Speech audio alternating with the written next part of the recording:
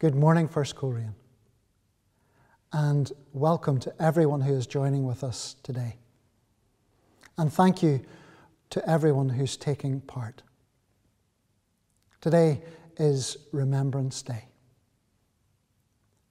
Peter reminds us, once you were not a people, but now you are the people of God.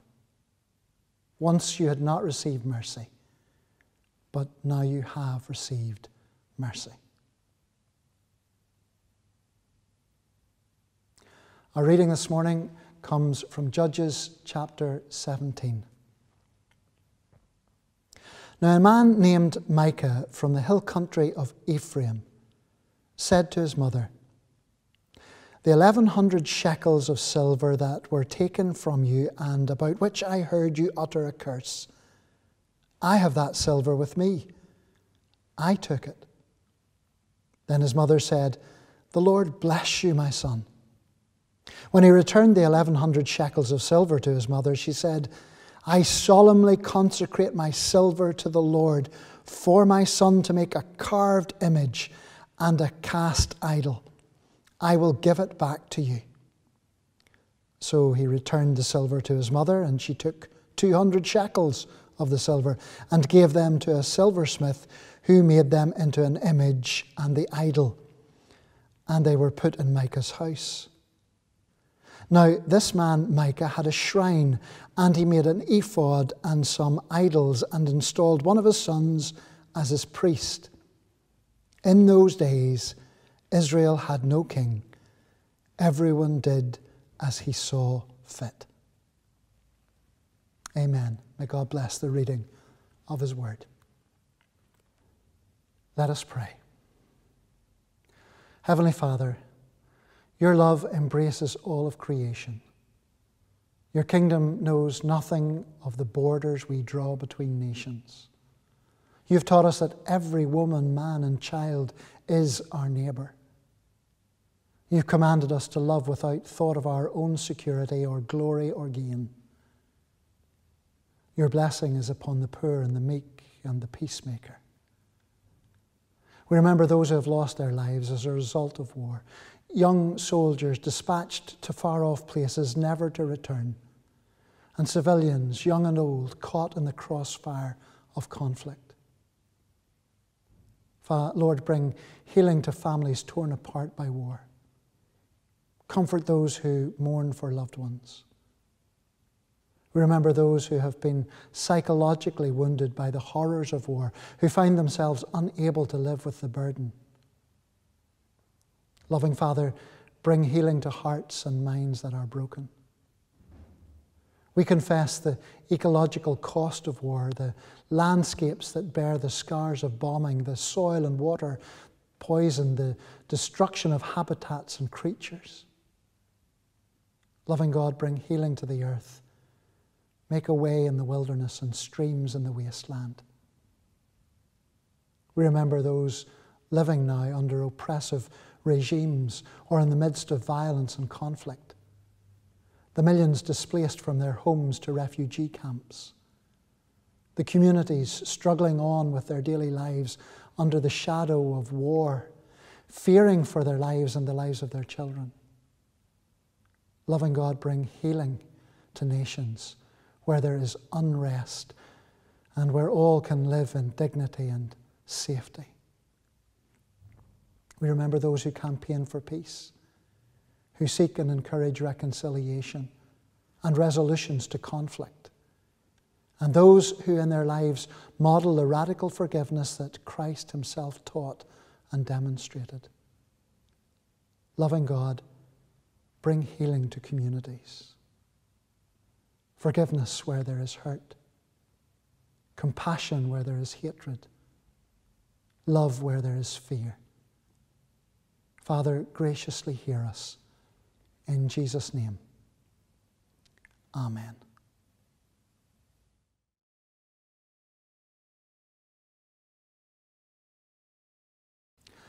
It is with gratitude and affection that we remember those from this congregation who in 2 world wars answered the call of duty and did not return. George Armstrong, Alfred Bell, Jack Boone, Miller Hutton, Thomas Martin, William Martin, Robert McNeill, and Thomas Moody. Hugh Mullen, Joseph Pollock, Arnold Todd, John Wright, Ernest Glenn, John Maguire, Robert Purdy, and Andrew Charles Reid. They shall not grow old, as we that are left grow old. Age shall not weary them, nor the years condemn. At the going down of the sun and in the morning, we will remember them.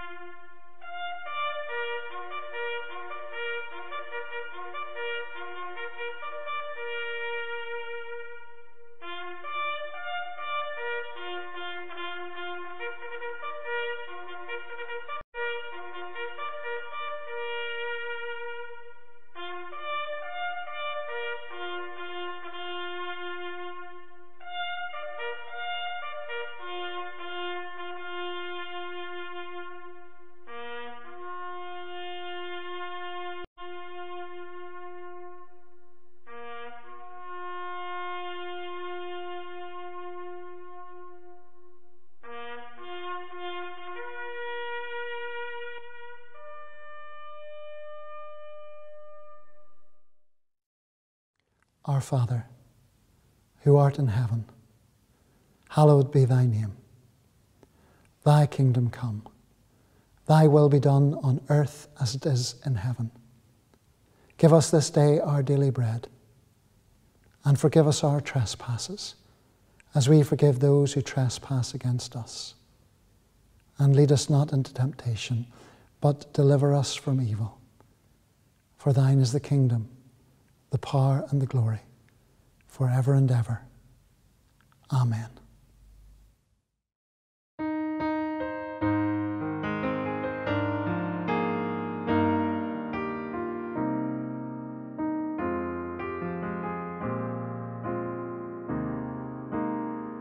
The Lord's my shepherd, I'll not want.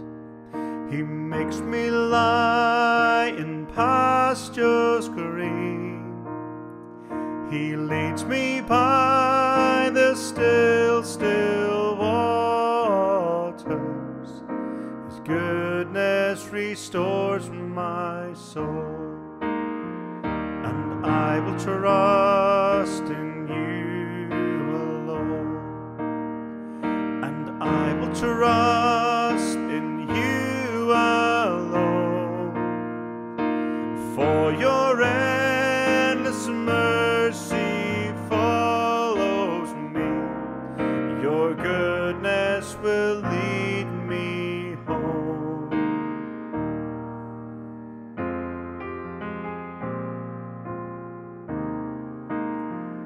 He guides my ways in righteousness, and he anoints my head with oil, and my cup it overflows with joy. I feast on his pure delights, and I will trust in you alone. And I will trust in you alone. For your endless mercy follows me.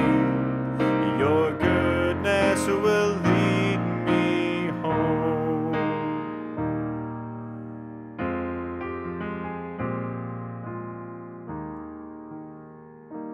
Though I walk darkest path. I will not fear the evil one, for you are with me, and your rod and staff are the comfort I need to know. And I will trust in you alone, and I will trust in you alone, for your endless mercy follows me, your goodness will lead me home, and I will trust in you alone, and I will trust in you alone, for your endless mercy follows me, your goodness will lead me home.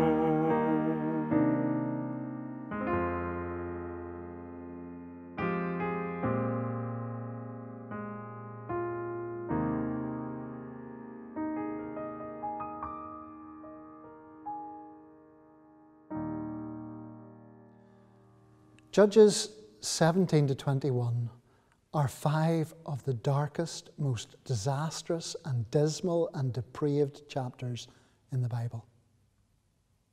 We come to the final part of our Deliverer series. At last, you say. In many ways, the end of the story of Samson is actually the end of the story of Judges. We end up with a dead judge and no deliverance. But then we turn the page and find chapter 17, and we soon realize that these next chapters are not in chronological order. They don't continue the story after Samson died. They are chapters that give us an understanding of what life was like in Israel during the time of the Judges.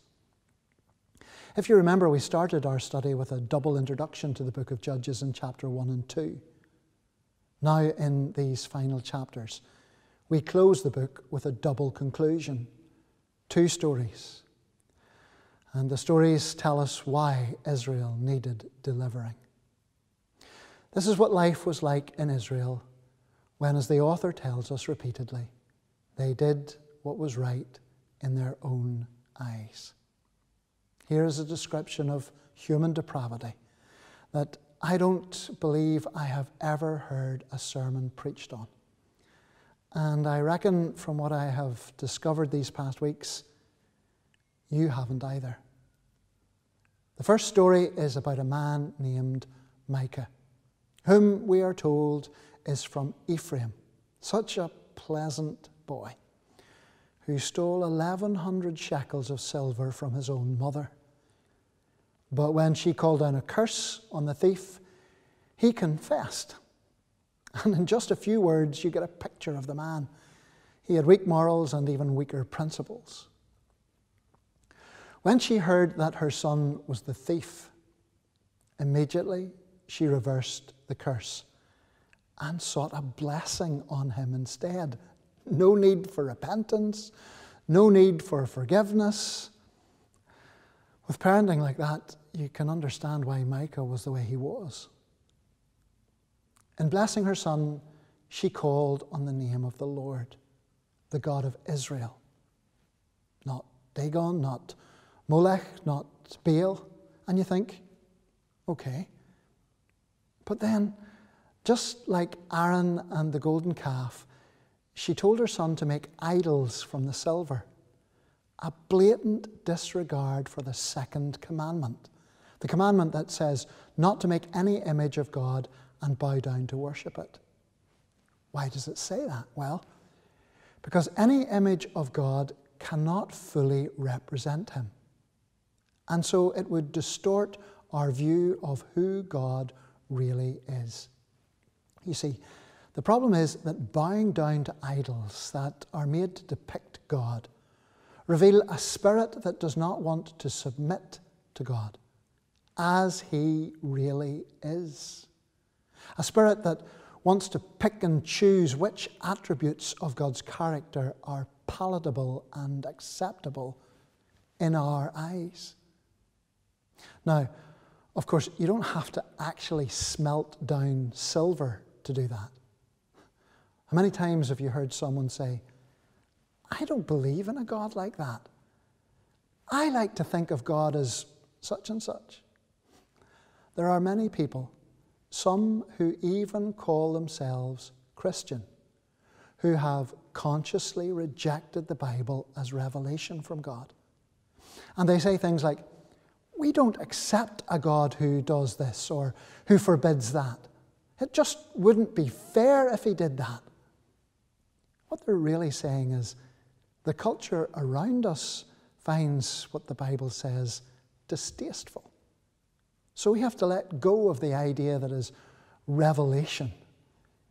We have to fashion a God that fits our sensibilities. So it ends up that the culture shapes hearts instead of God shaping hearts. Do you know, it's amazing what sin you can have a real peace about when culture is shaping your heart.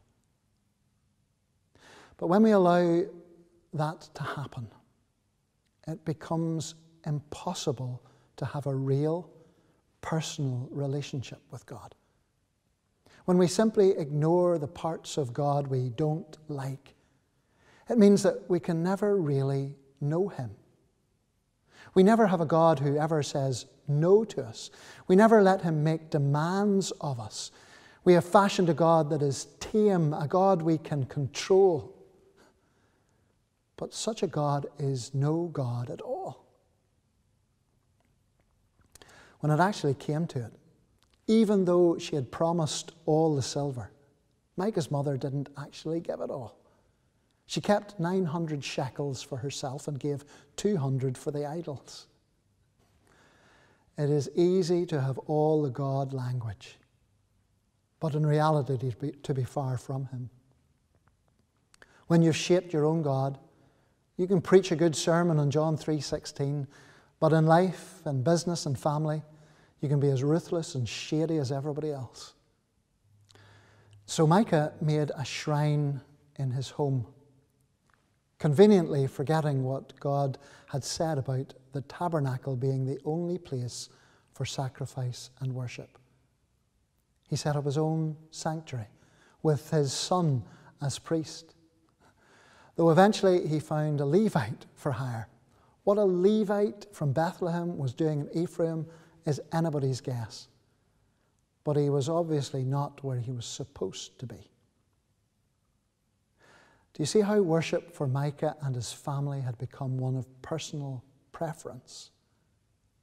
The faith of God's people is fundamentally a revealed faith. God reveals himself to us in his word. We don't discover him simply through reason or through experience, but through revelation. But instead, Micah and his family had fashioned a God that they found convenient and comfortable. That's what doing what is right in your own eyes often looks like. It doesn't have to be out-and-out rejection of God. It doesn't have to mean that you give up on religious activity. It just means that you have a religion of your own ideas and your own preferences. It won't ever bring any rescue or blessing or personal relationship with God, though Micah and his mother hoped it would. In verse 13, Micah says, "Now I know that the Lord will prosper me because I have a Levite as priest." And then we meet desperate Dan. The tribe of Dan is that tribe that is conspicuous by its absence in the list of tribes of Israel in Revelation chapter 7. We're told the Danites were seeking a place of their own, even though God had given them an allotment, and all they had to do was trust him and fight courageously. But Dan didn't like that idea much. it was too difficult. So instead, they remained trapped in the hill country. But now in chapter 18, they thought they would search out something a bit easier. Like Micah, they were restless and felt alienated because they refused to obey God. God had told them where to live, but they didn't like it and decided to do what they thought was better, what was right in their own eyes. And en route to finding an easier yoke, they stopped at Micah's house, and they asked Micah's Levite if God would bless them in their quest. Assured by a pagan Levite working at an idolatrous shrine, they found a good land at the source of a river, one they would eventually call Jordan, flowing out of Dan. It was a land that they could take in their own strength without relying on God. So on their way back, they turned aside to steal Micah's shrine for themselves. It had been such a great help to them. And they convinced the pagan Levite that the pay and conditions would be far better for him if he accompanied them. We're left in no doubt whom this Levite served: himself. He began serving God in Bethlehem in Judah, in the foremost tribe, and in the town at the center of God's purposes. Then he moved to Ephraim to serve in an idolatrous shrine, and ended up at Laish, outside the land that God had given, working to a tribe who would not reach heaven. On his own terms, he probably felt pretty important, running the worship for an entire tribe. But eternally, what a waste. Then Micah discovered everything he had built was gone. And so he got up and went after the Danites. But they simply told him, "Go home, or we will kill you." That's what happens when you do what is right in your own eyes. It becomes survival of the fittest. Might becomes right. Fear rules. It must have been a pretty bitter blow for Micah. But at least he discovered the emptiness of his gods before he died.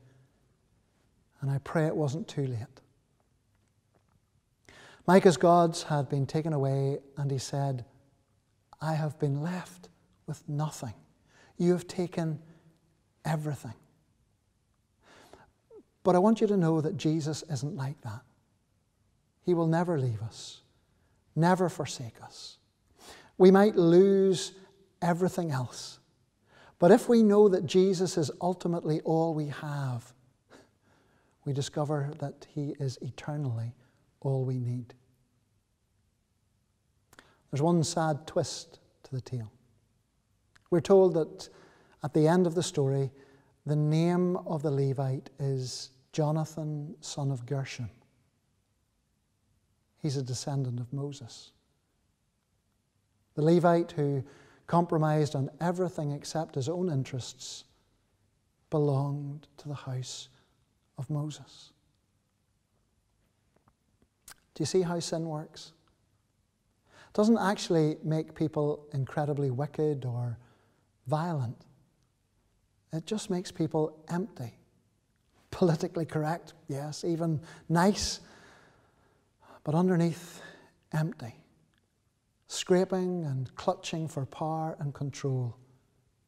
And in the end, might becomes right. Micah had robbed his own mother, and then the Danites robbed him. The second story is also about a Levite. And the opening verse of chapter 19 is pretty ominous. In those days, when there was no king in Israel, it's a warning again that what follows was right in the eyes of Israel, but evil in the eyes of the Lord. The first Levite was religiously self-serving. The second Levite was relationally self-serving. We're told that he had a concubine. a second-class wife, a woman that he owned. Even though God had forbidden it, Israel often allowed the nations around them and to influence them, and they followed them and practiced polygamy. And it always brought heartache, without exception. A Levite who was supposed to be set apart as holy had a concubine. Isn't that incredible? And we're told that she had an affair, and she left her master, and she returned to her father in Bethlehem. 4 months passed. Obviously, he didn't really miss her that much. But he eventually went to find her. And her father was overly zealous with his hospitality. Obviously, he hoped that the Levite wouldn't press charges. But neither the father nor the Levite seemed to care anything for the woman. They neither inquired nor cared about what she wanted. To them, she was just a thing, a piece of property. You'll notice that names are not mentioned in this story. It's as if the author is trying to tell us that this is what it was like right across Israel at this time. This is how Levites lived. This is how fathers behaved. This is how women were treated. It really is a dark picture.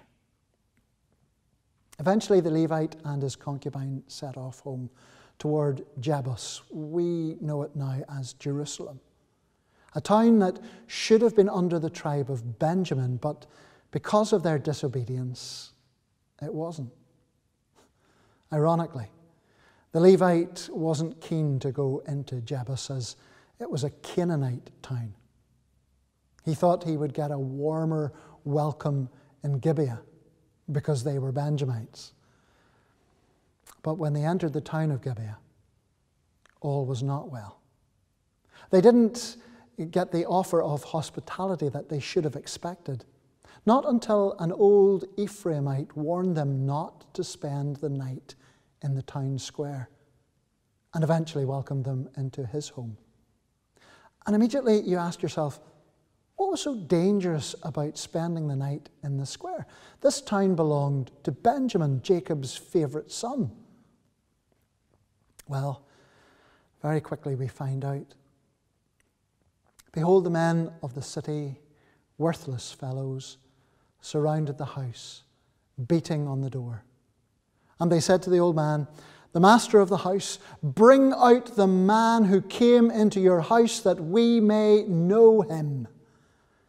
And the man, the master of the house, went out to them and said, no, my brothers, do not act so wickedly. Since this man has come into my house, do not do this vile thing.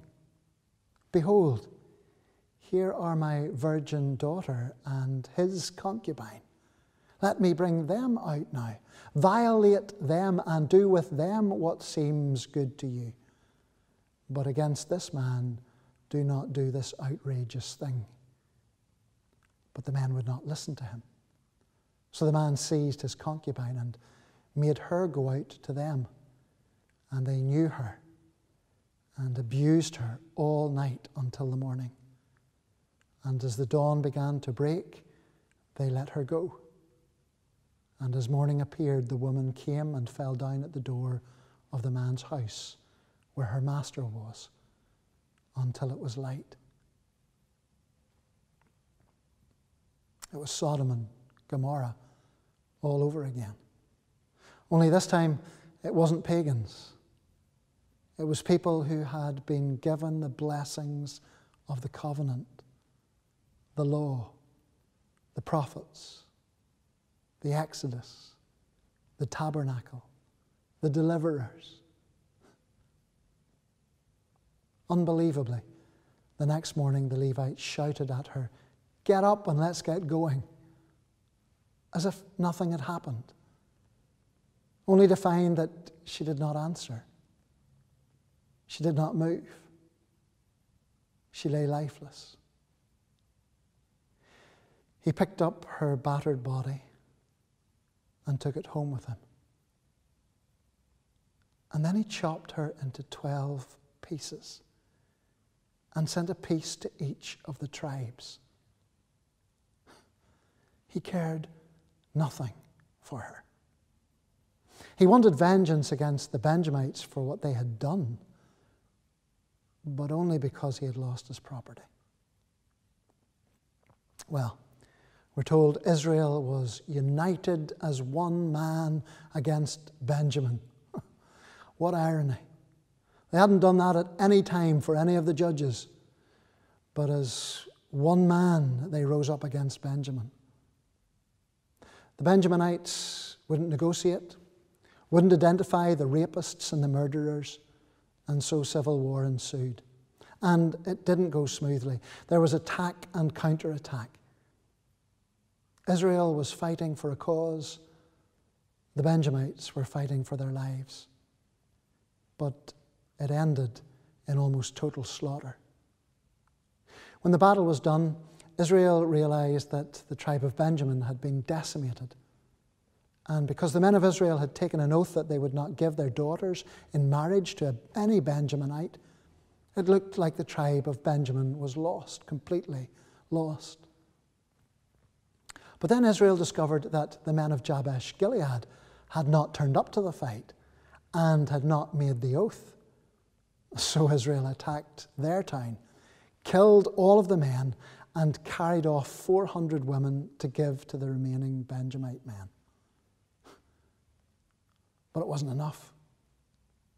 So they told the Benjaminites, go and steal women from a harvest festival at Shiloh. 100 brides for 100 brothers. And that way, they wouldn't be oath breakers, because after all, stealing wasn't the same as giving. When you're doing what is right in your own eyes, you're constantly looking for loopholes instead of loyalty. It's unbelievable, isn't it? Israel was functioning just like a pagan culture.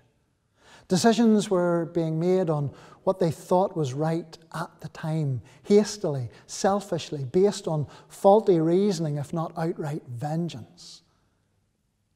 But that is what happens when human solutions are sought for spiritual problems. There is no military campaign or political alliance or social policy that can solve a problem that lies in the human heart. Only a change of heart can do that. When a society is not centered on God, people just do what is right in their own eyes, do what they think is logical and reasonable, and then wonder why things never seem to get any better, and indeed only get worse. But we miss the point of these chapters unless we see that these stories aren't stories for pagan nations. They are stories about God's people. The stories are for us. As Daniel Block writes, this book is a wake-up call for a church moribund in its own selfish pursuits. Instead of letting Jesus Christ be Lord of the church, congregations and their leaders do what is right in their own eyes. How quickly we build idols and bow down to worship them and end up in apostasy. As we've seen in the book of Judges, the author is constantly pointing us to our need of a deliverer. But no ordinary human deliverer will ever be enough. We need a deliverer who can come without being called, for we refuse to seek God, refuse to cry out. We need a deliverer who will choose us, for we can't choose him. And he will have to do this deliverance all by himself, for we are not able. And he will need to do more than change our circumstances. He will have to change our hearts. Let me finish with these words of hope. Let me share the words of a much greater Micah. He is talking about that same town, Bethlehem. But you, Bethlehem Ephrathah, though you are small among the clans of Judah, out of you will come for me one who will be ruler over Israel, whose origins are from old, from ancient times. He will stand and shepherd his flock in the strength of the Lord, in the majesty of the name of the Lord his God, and they will live securely. For then his greatness will reach to the ends of the earth, and he will be our peace. Let's pray. Heavenly Father, you've created us for your glory. You've redeemed us as your treasure, and you have told us you are mine. You have delivered us. No more condemnation for our sins or fatherless living. No more giving into fear or making a name for ourselves. We are yours, and your banner over us is love. Father, you don't promise freedom from hurricanes and floods, fiery seasons and difficult days, but you do promise you'll be with us and that we won't suffer ultimate harm. You are at work in all things for your glory and for our good. To know you are near and to know you are good is all we really need to know. And since you didn't spare your own Son, we can trust you graciously to give us everything else we need. In Jesus' triumphant and trustworthy name we pray. Amen. May the grace of the Lord Christ Jesus and the love of the Father above and the presence and the power of the Spirit of God go with you this day and forevermore. Amen.